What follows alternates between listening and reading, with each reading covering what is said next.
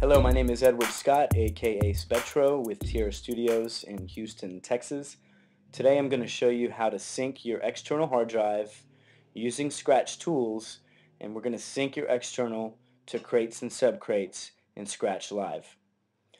The first video explained why you might want to use ScratchTools, and today, this lesson, I'm going to show you actually how to execute the Java commands to sync your hard drive into crates and subcrates, and then also how to sync your columns to have all the same column structure in every crate and subcrate.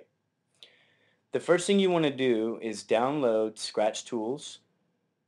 Go to scratchtools.de, download it, install it, and then you want to make sure that ScratchTools is in your applications folder. So you can see how I have ScratchTools here.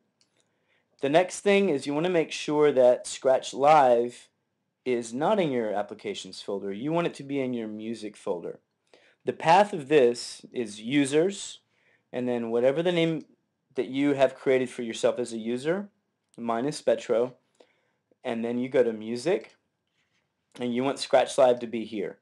You see I have ScratchLIVE folder and the app.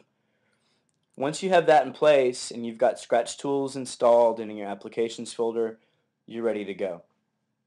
The way I work this is I have the Java code in a notepad, and then I just copy and paste it into terminal. And I'll show you what I'm talking about. If I look at my notepad, the bottom half here is for external hard drive. That's the lesson today, is how to sync the external hard drive. The first piece of code we're going to type in or copy and paste in is right here. And this is telling your computer where ScratchTools is. So we're going to copy it. We're going to open terminal. We're going to paste it in, hit enter.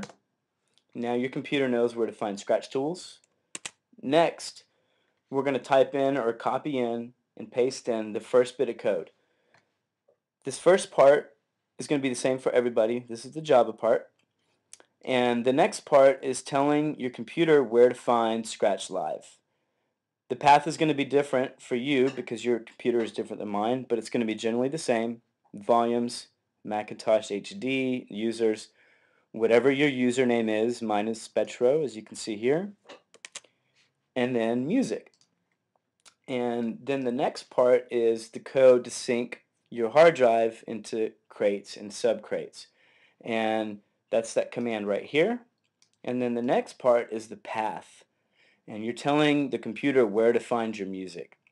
For today's lesson, instead of making a path to where all my thousands of songs are, I've made one folder right here, Spetro, that has my techno folder, which has 3 subgenres in it. That way ScratchLIVE won't take forever to load.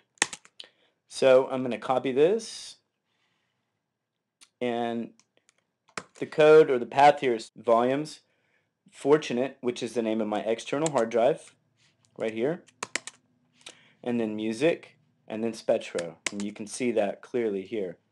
Fortunate, music, Spetro. And then it's going to sync whatever's in this folder. Okay, so I've copied this, paste into terminal, hit enter. It's going to go to town. This is to sync my hard drive into crates and subcrates, and my crates and subcrates are now going to look like a tree system, like this is set up. Okay, the next command is to set all my columns to have the same column structure. So the first part is the same for everybody. The second part is telling my computer where the music, or excuse me, where ScratchLIVE is, which is the same as up here. This -R is the code to make all columns have the same structure, and then in parentheses here is the actual column structure that I'm telling ScratchTools to make in ScratchLIVE. This is the way I like it set up. You can set it up however you want, and we're going to look at the columns once we sync this and then we open ScratchLIVE. So I've copied the code, I paste it in, I hit enter. It does its thing, and now we're ready to open ScratchLIVE.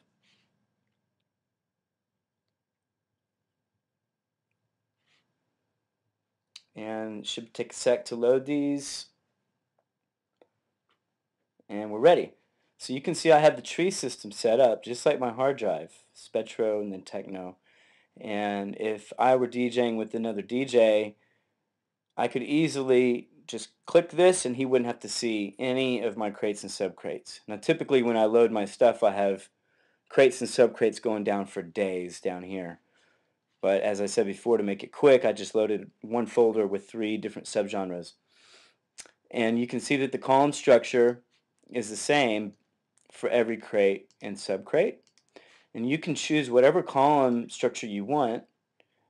And you can see the columns and add them and remove them here. But instead of doing it manually column by column, ScratchTools allows you to do it in one big swoop, which is excellent. Thanks for tuning in to today's lesson on syncing your external hard drive using ScratchTools. The next lesson will be syncing your internal hard drive with ScratchTools.